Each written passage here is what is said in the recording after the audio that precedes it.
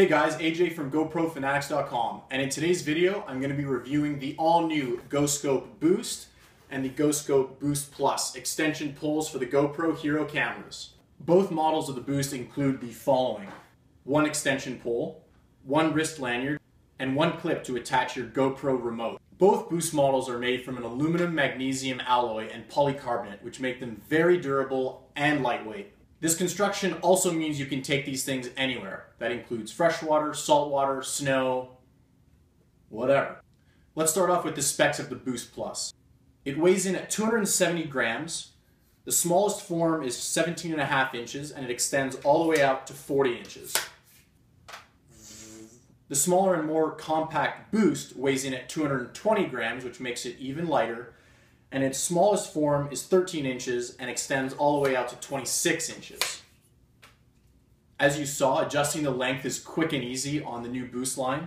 All you have to do is twist counterclockwise, extend it, and then twist clockwise, and it's locked in position. So my favorite feature of the new Boost line of telescoping pulls, as was the case with the Extreme and Originals, is how you mount the GoPro to the end. So it features two slots, so you can attach up to two cameras to the end, which is pretty neat.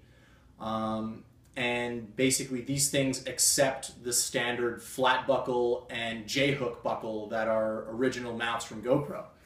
So I've got my Hero 3 here with the flat buckle, slides into place like that.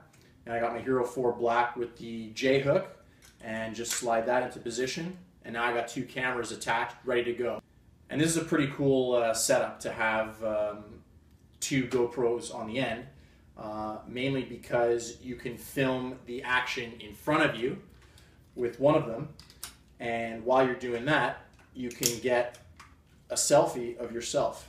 So this is the setup that I would recommend going with, filming the front with this, and then filming you in the action as well. This would be pretty awesome for like skiing or snowboarding, for example. If you're following your buddy, record him with this, and then you can get yourself cruising through the powder or rocking some turns in the groomers with the selfie GoPro on top. So that brings me to the next thing, which is the Sure Grip. That's what GoScope calls their grip, and I agree with that terminology. It's solid. It feels like a bike handlebar grip, to be honest. So it's firm. It's not going to slide out from your hands. It's got a good amount of grip on it. It's not waxy or anything like that. And I think it's the perfect size. I snowboarded with it, so I had big thick gloves on, and didn't have a problem holding on to it. And then just naked hand like this feels great. And another cool little feature on both the Boost and the Boost Plus models is the 1/4 inch threaded end. So GoScope actually includes this lanyard, as I indicated earlier, and you can just twist that in the end here, and now you got a lanyard. Boom. So if you're filming and you drop it, whoop.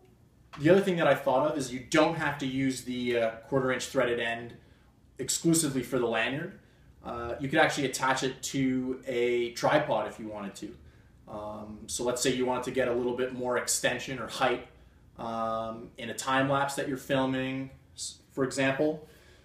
So just set it to the right distance or height, and then thread this into your tripod, and then it's just going to sit there like this, and you're going to get an extra up to 40 inches if you have the Boost Plus, which is pretty cool. All right, so the final feature that I'm going to talk about is the remote clip that is included with both the Boost and the Boost Plus pulls. So as you can see on the remote, there are two slots on either side of the remote. Typically this is used if you want to feed a Velcro strap in there and then attach it to your wrist. But in this case, the clip takes advantage of those slots, and there are two little lips on the clip. So basically what you want to do is you want to take the smaller one, the one without this tall flap here, and attach it to one of the channels on the remote, and then just push it down like this, and you'll hear it clip into position. and the remote is in there now. It's not going anywhere. And to attach it to the pole, GoScope recommends attaching it right at the top here. So you see there's going to be like a little, their logo is marked on the top there. So I've just been attaching it over the logo. So you just push.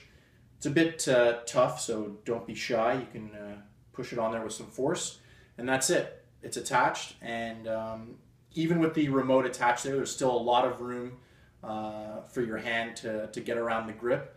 The remote's not getting in the way, and it's right there for your thumb to use. So super cool feature. So my final verdict on the Boost and Boost Plus, I absolutely friggin' love these things. I think having the two slots up top to accommodate two cameras is a very cool feature. The need to not have to fumble around twisting on a tripod mount is great. I mean, it takes that long to attach a GoPro camera when it's already attached to the flat buckle or J-hook, so that's pretty damn cool. So yeah, I hope you found this video useful. I hope I covered all the topics and all your questions, but if you have any additional questions, feel free to comment below and I will definitely answer them. I'll provide a bit more information in the description below with links to the GoPro Fanatics shop, which is shop.GoProFanatics.com.